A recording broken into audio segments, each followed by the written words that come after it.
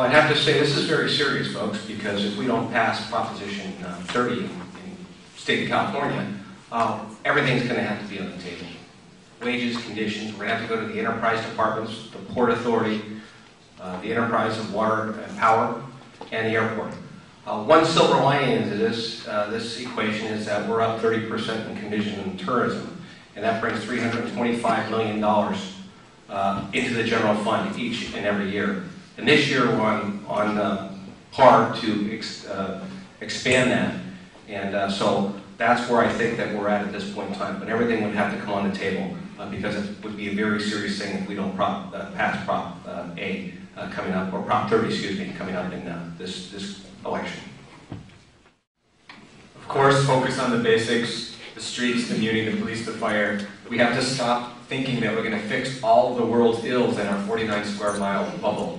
And so we can't enable people who are homeless to come to San Francisco across the other side of the bay. One exception, though, on social programs is that I think we owe it to our senior citizens. If you've lived here all your life, we can't let you go. We need to take care of you. That is, you know, you are owed and due.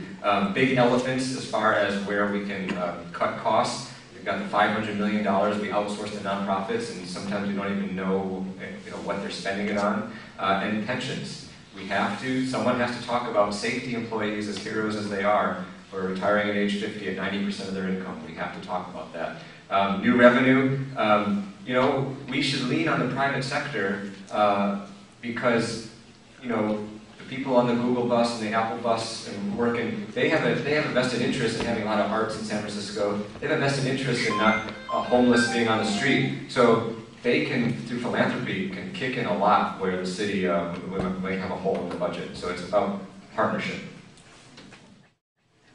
I think a lot of us have named the same thing, and that would be, police and fire certainly would be critical, as would education.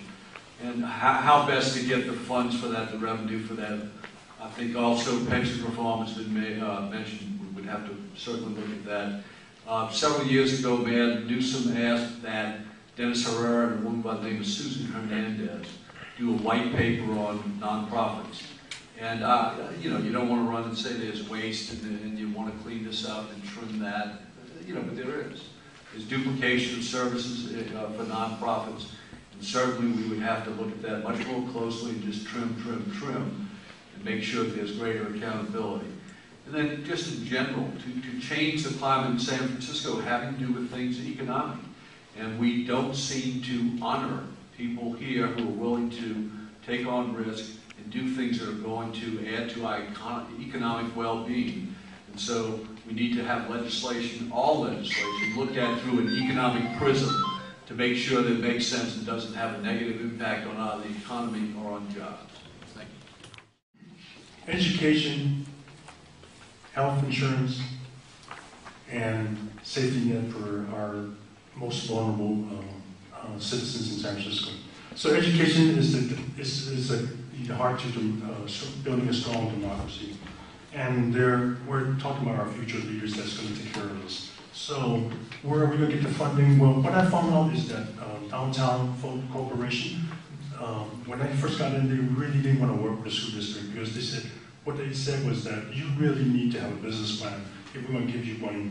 And what happened is in the last few years, Downtown has been cooperating and building partnerships with the school district because what we've said to them was that, look, we want a certain amount of money to do this, and we're going to help hold ourselves accountable. And once they saw us doing it over and over again, they've been supporting us. So they could be a big part of the answer in terms of where we get the funding. Build our economy, so that we get more tax revenue basis. So again, these are things that I would put as a priority. Education is I'm on the school board, it's very important to me.